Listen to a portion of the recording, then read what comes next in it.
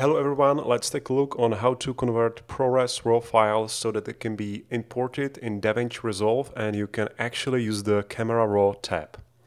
It's pretty simple. All you need to do is download a RAW converter in the Apple App Store. It is a paid app, but you can give it a try for free and then decide if you want to buy it or not. What the app RAW converter does is that it decodes Prores RAW files and then re-encodes them back into Cinema DNG format, including white balance, tint, gamma, and so on. Cinema DNG stores each frame as a separate picture, so when you open your folder, you'll see a lot of pictures. Don't worry, that's fine. Davinci Resolve understands this, and when you import it into Resolve, it's a video. There are some rumors about Cinema DNG, for example, that it takes a lot of disk space. That's true only if you are doing it totally uncompressed, but do feel free to use the compressed option like 3:1 or 5:1 because that's still practically visually lossless.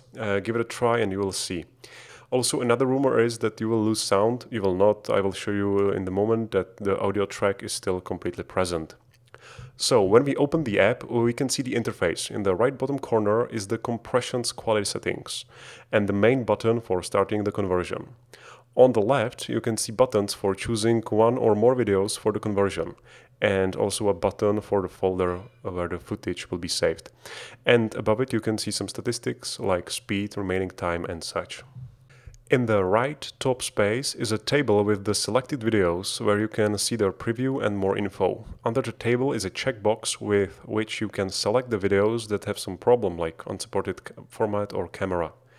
Videos can be deleted from the table by selecting them and pressing delete or backspace. In the top left part is a player where you can play back your selected video.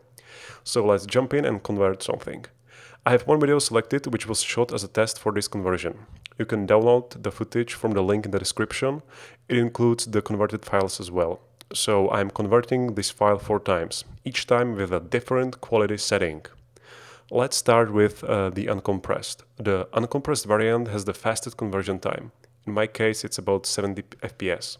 It depends on the speed of your hard drive because the files are pretty big. The compressed way is a bit slower. In my case, it's around 30 FPS. Now the videos are converted and we can see their file size. If you want to compare their quality, you can download them from the link in the description. 3:1 and 5:1 are practically visually lossless and you shouldn't find any difference.